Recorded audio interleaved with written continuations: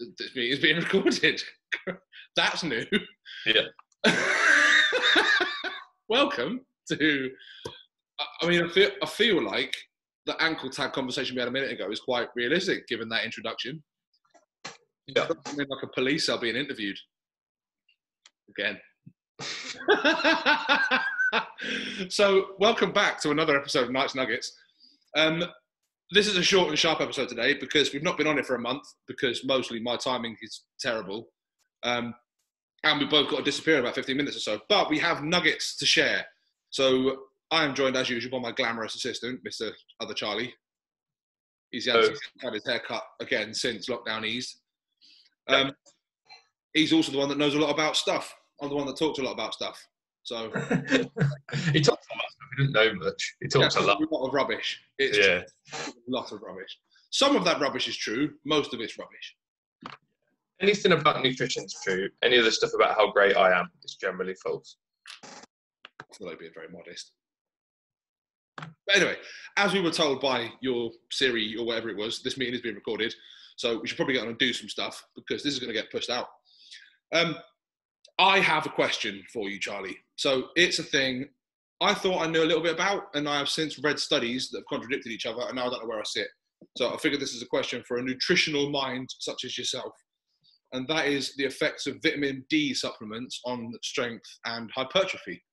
I think this is especially prominent. Basically, the reason I started reading on this is someone asked me about vitamin D that we absorb from sunlight versus vitamin D we'll get from supplementation, because now we've had our week of sunshine in the UK. The basically said, if I had enough sunshine in the week that I don't have to take vitamin D supplementation anymore, I couldn't give an answer for that one. But then I fell down a rabbit hole of research, and I don't actually know the effects of vitamin D on strength and hypertrophy anymore. So I figured that you could shed some light on that because that's the thing you're good at. So let's start there with some actual information. Yeah. So, the short answer to your question, of which there is a really long answer, is we don't really know how vitamin D affects muscle. There is some research, like you said, and it's a little bit contradictory, which sounds rubbish, but that's completely normal for research. And that every time we research something, we're looking at a different population or a different measure of vitamin D or a different dose of vitamin D in a different cell, part of the body, whole body. And each time we look at it, we look at some of the difference, we get different results, and we try and amalgamate all of that to look at, is there any difference in the outcome we're after or not?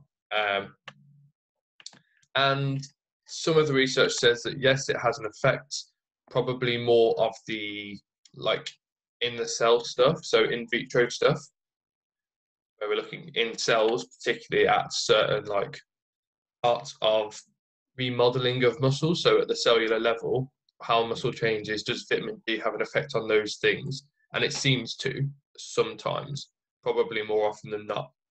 When we extrapolate that to the whole person and we just do it in people, throw some vitamin D down someone's throat, 12 weeks of strength training, does it change their muscle mass? Doesn't seem to as much. Now, there's all sorts of different factors with that. A prime example of that is 12 weeks of strength training in a study is not necessarily the same as 12 weeks strength training in real life. There's that much control. You have to control for the individual, you have to control for the limitations of the research. So the lab might only have squat rack, for example, or they might only have leg press and dumbbells. They might only have certain things. So you can't say that actually if I give it to you as an Olympic lifter or as a strongman or someone else, you wouldn't get different results. That's how complicated research is. That's what people don't get, is that they just go, well, does it work or not? And when we say it depends, then they don't really understand just how nuanced that is. But on the whole, I don't think there is enough research to show it have a negative effect. I don't think, and I don't really see a rationale for why it would as well. So on the whole, taking it anyway is going to be a good thing. It might have a small impact. It might be a greater impact in older people, but we don't really know. My hypothesis would be small positive effects on strength and hypertrophy. But it's not going to be like he was all right until he took vitamin D. Now, fuck me, look at the man. Yeah. It's not going to be that. Yeah. It's trend that you can buy on the Barrett. That's basically what it is. Yeah, it's sort of, I wouldn't confuse it with testosterone in terms of what's this going to do to my gains, but it might have a small effect on. Cool. said gains. Yeah. I mean, to be fair, that's kind of where I came to before I started reading. Mhm. And then I started reading, it all went wrong. But yeah, you made an interesting point in that, and it's the research point. I say obviously like it's obvious. It isn't. Sometimes I read stuff. You wouldn't believe that to listen to me or chat to me normally. Or even look at you. Or look at me, no. You wouldn't believe I could read. It's why I'm quite good as a PT. Is I'm the personal trainer that reads. I'm that one. As opposed to one that looks pretty. Yeah. I don't. But like, I read quite a lot. And like a lot of the time with research is that kind of, people say, well, you've read science, therefore it must be black or white. And you're like, well, nope. So there's an awful lot of it depends. I think you can get a lot of definites. You can get a lot of absolutes from science and research, depending on the topic, of which I'm not going to delve into now, because that's a whole tin of worms we could open. But when it comes to this sort of stuff, like you said, there's so many variables that go into it. So the question I was asked is a bit of a bullshit question, in that, will taking vitamin D make me stronger? Or will being out in the sun give me enough vitamin D to make me stronger? I'm going to just go train and eat stuff. It's probably going to be the best way to do that. And then the vitamin D is kind of not superfluous, but the vitamin D is a thing. Just take that under that. Like they were advised to take vitamin D supplements some time ago, so they do anyway. Mm-hmm. Don't just knock a prescription on the edge because you think you're getting outside a bit more. I don't think that's how it works. It's probably a conversation with your doctor or whoever it was that prescribed the vitamin D to you. But yeah, like I said, I just sort of fell into a bit of a rabbit hole of research, and my original thought was, yeah, it's not going to do any harm. Like I say, like small marginal gains are great. But then there was a bunch of papers contradicting that and saying actually they do next to nothing or anything like that. So it's an interesting point. So I thought I'd ask you, and you've basically echoed my answer, which is wonderful. It means we're on the same wavelength. It means we agree with each other, therefore we're both right. Because famously in 2021, if you disagree with someone, you're wrong, because their opinion is right and they got offended because you disagreed with them.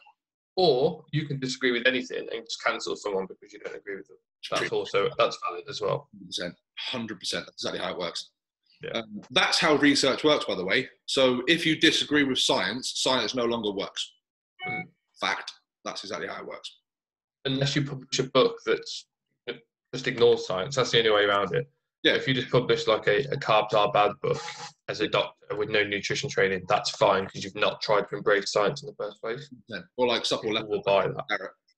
That's also bullshit from your carbs are bad book is nutrition. Supple leopard is my equivalent of carbs are bad. Yeah. Now I can get in the bin. But yeah, so interestingly enough, research isn't always concise. No, concise is the wrong word. Isn't always absolute. I think that's really important.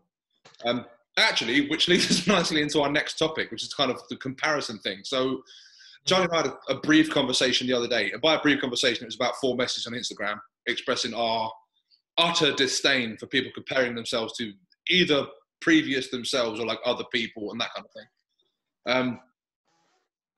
And again, this kind of goes a lot of it into psychology and like the research around psychology and behavior and that sort of stuff. Which again is very much Charlie Beeston topic, moreover than a Charlie Knight topic. My behavior is, can you pick up the heavy thing? No. Do you want to pick up the heavy thing? Yes. Let's train you to pick up the heavy thing. That's my psychology. Charlie's is a lot more soft and well thought out than mine. Mine's a little bit more caveman psychology. But the comparison thing is really interesting. So I'm guilty of this myself, is comparing myself to past self. So I cast my mind back sometime and I had like a 380 deadlift. I was strong as balls and like just everything was fine. I was invincible. And then I'm now 33 and I'm somewhat injured and I've got a few little bits and pieces that don't work anymore. Long story short, I don't have a 380 deadlift anymore.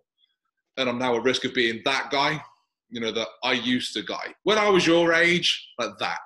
But realistically, no one gives a shit. But then I'll get pissed off with myself that I can't put 300 kilos on a bar and pick it up anymore. And I'm comparing myself to what I was 10 years ago before, 1, before life happens, 2, before injuries and surgeries happen, 3, before just general wear and tear happens.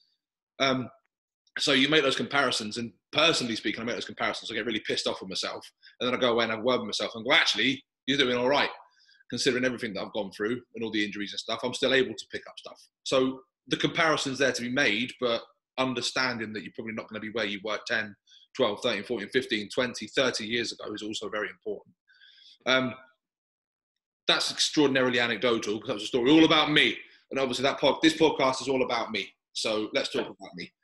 But that's enough about me. Let's talk about you. What do you think about me? What do I think about you? Oh, awful. First of all, when you said I did 380, deadlift 380, I really like the idea of you spinning around in a full circle, doing like a 360 and then a little bit more. Yeah. That's how you deadlift. So you deadlift while rotating fully. The pirouette. Yeah. The weight itself was really light. I could just spin really quickly. I'm literally the best mental image right now. It's like, you know Black Swan from Natalie Portman? Yeah. Put me in that leotard. Fucking smashed it. And I'll feel a little bit ill. But there we go. Yeah, I think I messaged you about this because I think I'd just been at the gym when we messaged on Instagram. And I am by no means a lifter, like not even in normal gym world, let alone in your strong world. But I used to bench probably like at my absolute best, about 115, 120 for reps. So not numbers that like you'd be going home to tell your mum about. Because I'd already told her, you know what I'm saying? But and then I was at the gym, obviously I didn't really train over lockdown. I think we've said this before, I'm not a bands and burpees kind of gal at home. Yeah. So I just didn't train. And then I was back for about 2 weeks, broke a rib, had another 4 weeks out, knackered my shoulder a bit, so I was rehabbing that. And now I'm only starting lifting again. And I benched 50 kilos for 8 reps. And it felt like the old 100 kilos before. Nice. And I almost fell into the trap of like, fuck me, you are weak. Like, you embarrassing human. And just like giving myself 20 minutes of drop dead, basically. Luckily, over the past year or so, I've worked a lot on being more compassionate to myself and understanding that we can't compare to olders. Pointless anyway, because like, one, I've got a valid reason for not being as strong in that I haven't lifted like I used to for a long period of time. So why am I arrogant enough to think I'd suddenly be that? Two, who gives a fuck? Like, why am I comparing to old me? Like, it genuinely does not serve a purpose at all. Three, I was probably less happy than I am now, so I'd have rather bench 120 kilos as a miserable fuck than I would 50 kilos as quite a happy bloke, nice job and life and stuff. Why does it matter? I think putting it into perspective a little bit and just going, actually, it doesn't really matter. All the fact that I've benched that much before tells me is that I probably can do it again with the same amount of training and time. Maybe I can go past that. Maybe that's going to be my motivation. But I really just don't see my old performances as motivation to train differently now or to try and get back to a point. Like, I just don't. It's a really weird one when we're talking about, like you were saying anecdotally, I don't compare myself to old me. No matter what year or what iteration of me it was, it doesn't feel like the same person because I changed quite a lot over a period of time. So it's not like comparing me to old me. It'd be like comparing me to a different boat. So I don't see any value in it, and I just stopped doing it. And I stopped doing it in pretty much every area of my life, and I'm much happier for it. I think it's as detrimental a lot of the time as comparing to other people. 100%. Because we always say, well, don't compare to other people because you've not had whatever they've had going through. To the Tiger Woods example, which I might have given on here before, insanely successful. But growing up, his dad used to abuse him to prepare him to play golf. So he used to like racially abuse him, call him every name under the sun, treat him horrendously. They used to have a safe word. Imagine that with your dad. A safe word that if he said it, he'd stop. And he never said it. So he just abused him for years. He's ridiculously successful, obviously with his own problems away from golf.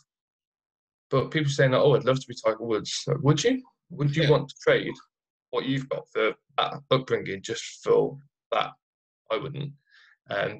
So we can't compare to other people because they're so different to us. But I always think I can't compare to old me because they're so different to me. Like, how many things have happened in the last 5 years to me to make me different? What's the point in comparing to old me where all those things hadn't happened to them, so they were going to be different? So yeah, I just think it's futile to make any sort of comparison. I think living too far in the past or in the present is not particularly healthy. So I try not to do either as much as possible. Yeah, I 100% agree with that. It's a real. I'm incredibly guilty of doing this, and still, I'm not as, what's the word, stoic as yourself in that respect. I still really struggle with it because obviously, my whole thing here is my ego says I like to be the strong guy. So that's my thing. I don't care that I haven't got a six pack. I don't care that I can't run 100 meters in less than 11 seconds. I don't give a shit. I want to pick up more than you. That's what my ego says. And I'm kind of coming round to the air that I'm not that anymore. I can't do that anymore. Like, there's a shitload of people that are way stronger than me, and that's really cool. Like, my kind of competitive days are done, which is fine, but I'm kind of coming around to that as a thing. I'm very fortunate that I've been able to side shuffle that into what I do for a job. So now I spend my day at the barn making other people really fucking strong, but getting them to do it right. Mm-hmm. So where I fell foul was when I was really strong, I didn't have a coach. I just kind of trained myself through with what little information I had in my head at the time, and got really, really strong, got really, really quickly there, and then destroyed myself getting there and just had tons of injuries, loads of setbacks. Recovery was poor, like all that kind of stuff. So now in hindsight, if I could train myself, if I know now what I know now, but I was 10 years ago, it'd be a very different thing. I'd still build up to the 380 deadlift. I'd probably have got to the 400 deadlift before I broke my back. But sort of getting there would have been a much slower route. And I think one of the best quotes, I guess, one of the best things I heard, it was, I forget who said it now. It was someone I heard, it's irrelevant who said it. But it's like, we're all in this for a long time. So like, not a short time. If you do a thing, I love strength sports, strongman, powerlifting, weightlifting. I just enjoy the sports and playing with bars and heavy shit and lifting and moving things. I really, really enjoy it. So for me, I want to do this until I die. I don't just want to get really strong for a year, go and smash a bunch of targets, hit a load of competitions, win a load of medals, and then never do it again. Because I enjoy it. If my goal was to set out and do a load of stuff in a really short amount of time, because I fucking hated it, but I needed to do it for some reason, then that's different. But then I'd argue why you're doing it in the first place. So again, sort of sticking on the softer aspects of things, like if it doesn't bring you any sort of joy, just don't bother with it. Unless you're self-employed and you've got to do tax, that's important. That brings no one joy, but you have to do that. Like pay your taxes. Yeah. That's important. But in terms of things you can control, like training, if you hate lifting weights and you really enjoy running, one, you're wrong, but two, go for a run. Like, that's fine. But I think that's really important. So for me, going back to the kind of comparisons thing, comparing myself to what I used to lift is bullshit. Whereas what I can do is teach my athletes down the barn and remote programming, like all the people that I train, be that one-to-one clients, distance clients, shout out Singapore, all the people down the barn, all that kind of stuff that I'm training, I can help them get to competitions and help them get stronger and do it better than I did. So my point I'm trying to make in a very long way around is that I've taken a thing that I feel quite bitter about, which is my own training. And I'm able to kind of shuffle that to a side and feel good that I'm able to get other people away from that route. And they still get the same results, but they do it well. So the comparison is no longer there, but I've been able to shift the comparison I made against myself, I've been able to shift that into something positive, is what I'm trying to say. Do you think you struggle with the comparison? Do you think it shifted over to your business? You now compare how your business used to be or how it was, or how you compare to other gyms or other coaches? Not really, no. So in terms of business, I have very strong ideas of where Redbeard is going and what we do. And it's a thing. And I fully understand that what we do here isn't for everybody. And that's absolutely fine. If someone comes here and says, I don't like it, there's no mirrors, there's no treadmill, then cool, like go find a gym with mirrors and treadmills. There's no hard feelings. If you ever want to drop in and train it because we've got cool stuff, then you're more than welcome. But if I don't have what you don't want, or if I don't have what you want and I've no intention of getting it, understand I'm not going to bend for you to do that. Like if you want to come down here and pick shit up and have a laugh doing it, then this is the place for you. But in terms of where Redbeard's going, there's a very definite target as to where we're going to be in the next sort of 5 years, 10 years, 15 years, 20 years. There's very, very clear set out goals in my mind and like written down on paper as to where we're going to be and how we're going to get there. So comparatively, I've run gyms in the past. I've been management. I've ran various bits and pieces and done things and various jobs within the fitness industry that I've had that have taught me lessons to get into where I'm at the minute. And I've worked in some really, really nice gyms and I've worked in some absolute fucking hovels. And I chose to pick the worst of the hovels, make it a little bit worse. And then that's what I've set up as Redbeard. Nice. And it works. It does really, really well. It's cool. But like, jokes aside, no, I don't compare my business. I don't compare Redbeard to other gyms because, as far as I'm aware, there isn't another one, which is quite a thing to say. But I think even in your one, there's a million nutritionists out there that do, to all intents and purposes, the same as you. But there's one CB Nutrition, same as one Redbeard Barber. We've all got our own individual stance on what we do. And the barn here, one, it's a barn. Yeah. So that's the thing. But the barn is very representative of that fact. And everyone that comes down here knows of us as the barn. We're going down the barn. It's a place where people come to have a laugh, lift some weights. There's no bullshit. There's no egos. The cool thing down here is no one cares if you've just come back from the Olympics with gold medals or you've never touched a barbell before in your life. Like, no one's better than anybody else. We all come down here and respect hard work. So if you turn up and just chill in the corner and you think you're better than everybody else and you do a little bit of ego lifting and you take the piss out of people for trying and not being as good as you, you are swiftly like weeded out. Like, all the arseholes kind of take themselves away because they just don't get the time of day. We had someone down here the other week who lifted a 30-kilo Atlas stone for the first time, and they've been trying for weeks to get it. And they rung the PB bell, and everyone cheered and clapped and hollered and whooped, and it was a massive deal because they've been training for it. So that kind of hard work and the effort that goes into lifting those little rewards. So anybody else, you'd look at a 30-kilo Atlas stone, 99 people out of 100 people could lift that stone, but then this one person couldn't. And they got through it, they picked it up, and smashed it. It was awesome. Shout out Emily, well done. But that sort of stuff, that's what sets us apart. So I don't think comparatively I can set that to another gym. And I'm not saying I'm the only gym that celebrates small victories. That's bullshit. Every gym should celebrate small victories. And I know a lot of them do, some don't. But comparatively in business, no, I don't compare myself to other gyms or other people or other lifting clubs or anything like that. We're just what we do. And the people down here are what make this gym. And I think that's true for every gym. I'm not saying, we're the only place with a community, because that's not true at all. That's one thing, given my utter disdain for CrossFit, one thing that CrossFit does quite well is the community side of things. Better than most, yeah. 100%, yeah. So you go to a lot of CrossFit gyms and they have like throwdowns at their club, or they'll have competitions and then they'll all go out for pizza and beer afterwards. All that. Not pizza because it's got carbs in it. They'll all go out for carnivore meal. Barbecues and craft beer with mud in it. And they talk about the newest, like Reebok Nanos or something. I don't fucking know. And they all take their shirts off and high-five each other whilst wearing headbands. Yeah. And then smash down an RX bar and talk about the latest workout where Big Dave RX Plus did clean and jerks that look fucking atrocious. Anyway, we're moving on for that. But yeah, that was a real roundabout topic, wasn't it? But that was interesting what you said about the gym, in that you were like, yeah, I don't compare because we're different with all these different ways. But then, and people can see that. But then when it comes to people themselves, they're like, compared to everyone else, they're like, but you're different. Yeah. You started at a different time. You're a different age. You're a different size. You're a different, like, fucking down to the physiology, you're different. Mentally, you're different. Everything's different. You do a different job. You got 2 kids. They've got no kids. Like, all that shit's different, but you still compare to that person. Even if it's a person that you're friends with that you're the same in lots of different ways, you're fucking completely different in pretty much every other way. Yeah. You still do a comparison. Whereas if you don't, you just think, well, I'm me.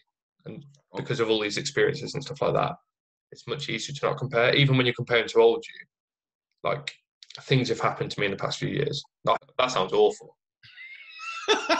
Nothing bad. Well, where he touched you. No, nothing good either. But it's just different, isn't it? And like, things have happened which change you, and that hadn't happened a few years ago. So yeah, that's why comparison generally is useless. Yeah, I also think the last year, and again, we're at risk of being a very serious podcast here, so we have to cut this. But I feel like the last year and a half, like through COVID, has changed a lot of people's perspectives on everything. And like, you're included in everything. So like, the perspective I've got on my business, on my home life, on my own training, my health, and everything else around that, every little thing has changed. Everything. And it's all, I don't compare my business to where we were before lockdown, because now we're a different business. I have to operate differently because the law tells me to. And interestingly enough, we're in a better place now than we were before lockdown, which is really fucking cool. So obviously, Boris has done something for me by making me really fucking work for it. But like, comparatively, in the last year and a half, everything's changed. Yeah. Literally everything. So I don't know, I guess like the comparison conversation, now's probably a really good time to sort of sit back and reflect and kind of, without being so formal about it, plan shit. Like work out where you're headed, what you want to do, where you're at, and just sort of reset and that kind of thing. And that's probably where, and here's where I'm going to plug what we do. That's probably where a conversation with myself or Charlie, other Charlie, handsome Charlie, would come in handy. Is because if you're looking to just up your game in training, or you want a change of activity, you want to try something new, whatever that may be, or you're just a bit lost, you're going back into the gym for the first time in a year and a half, and you look around and, you know, the one thing that calls to you is Smith press and a cross trainer. Smith press? I've gone Dutch again. It's that bottle of Grolsch I had the other day. The one thing that shouts at you is a Smith press and the cross trainer, but nothing else is sort of screaming at you. You don't really know what to do.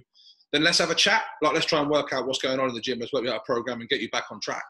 Or vice versa. If the last 18 months has just seen you supporting local businesses by smashing takeaways every night and doing your bit, as well you should be. Admirable. Yeah, admirable. Admirable. It's good, yeah. That's naval, apparently. That's your belly, innit? Naval.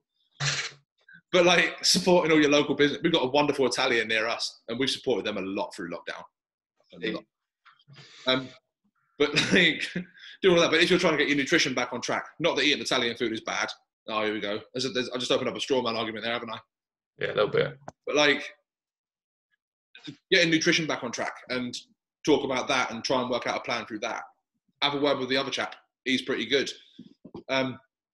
Where you'll, I'm going to cut this off here. We're at risk of getting very serious. We've been talking for about 25 minutes, and I feel like we've actually helped people, and that's not about what we do. That's the worry. Yeah. But like, in terms of where to find it, if you want to have those conversations, like, I don't know about Charlie. I don't charge for those conversations. Charlie's time's worth an awful lot more than mine, so you probably have to pay him in like a kidney or your firstborn or something. But he'll have a 10-minute chat with you. Firstborn's kidney, whatever. It's easy. Yeah. No, it's a price. It's good of you. But no, like, we'll both have conversations for free. Like, chatting's free. So if you just want an air, that sounded a little bit like you're selling your body. A little bit. You can talk for me for free, but if you actually want me to do something, you're gonna have to pay. If you want this, no one wants this. Even my wife don't want it. But like, if you just want to air some thoughts or get an idea of where you're going, then like, just holler. So you'll find me on Instagram at Red Beard Barbell Club. You'll find Charlie at CB Nutrition _. We're both on Instagram. Both our DMs are open. Just come and just have a natter. If you want to chat about just random shit, we're more than open for that as well. Like, that's always good. I quite like the random conversations. I like the would you rather questions. They're good. Yeah. There was a good one I got the other day. Someone asked me, and I feel this is where we're gonna veer back to like the usual business on this podcast with this one now. It's, would you rather get in your car and have to fight a chicken to death every single time, or fight a monkey to death once a year, but you get a sword? Once a year. 100% once a year, and you're armed, but it's a monkey and they're aggressive little bastards. Yeah, but not with no arms or legs once I finish with the sword. What if the monkey gets a sword? Having said that, I've seen Planet of the Apes. Yeah, that's true. We don't know if they're armed. If he's got like a fucking AK-47, it's game over. I don't care how many swords I've got. I mean, that's that's a good point. They never specified if the animal was armed. If he's in a tank and I've just got a sword, then what's the fucking point? The monkey's got a chieftain. I'm just in my little fucking Isuzu pickup with a dagger. He's got Biden's fingerprints, the button for the nuclear weapons, and I've got a fucking machete. Brilliant. I've got a butter knife. But then what would the chicken be? Like, I'm assuming, because I'm not armed, the chicken's unarmed. But what if the chicken's wearing like chainmail or like? That's an assumption, though, isn't it? You can't assume. The chicken could be armed as well, and you've got to fight every day. You get tired of that. You get fucked, yeah. You get really tired. Also, I'd never eat chicken again, or I'd eat nothing but chicken as a show of strength. I'd eat it in front of it. Yeah. Just pull up outside. That's what I do to people like you. Just like, don't kill the chicken yet. Just gaffer tape it to your seat and then drive through KFC. Make a car out of chicken. Purely as an example. Like, mess with me, I'll fuck you up. Like, you know, the Flintstones car is made out of old dinosaur bones. Yeah, literally that. Brilliant. I'm in. I feel like we've just lost all of our vegan listeners and anyone that has any sort of link with kindness to animals. Because we've just cut the limbs off a monkey and we've gaffer taped a chicken to a car seat. Mate, it's trying to kill me. I'm all for people having their ethical views, but if it's coming at me to kill me, I'm not lying down because we need to save the chicken. 100%. 100%. There's a story I could tell, but I won't. Probably. Yeah, I won't tell that story. It's going to upset a few people, so I won't. It's a good story, though. I'll tell you off air. It's good. Oh, tell me, yeah. But, and then on the next one, you can say, yeah, you definitely shouldn't have told that story. Yeah. I'm going to wrap it up there. But yeah, so like I say, in terms of vitamin D, if you're on vitamin D supplements, keep taking them. If you're not, maybe take them. They might help. that's probably as much as we're going to get from that. And then in terms of comparisons, stop fucking comparing yourself to people, like, or yourself. It doesn't really matter. Oh, people just turned up, so I said, hey.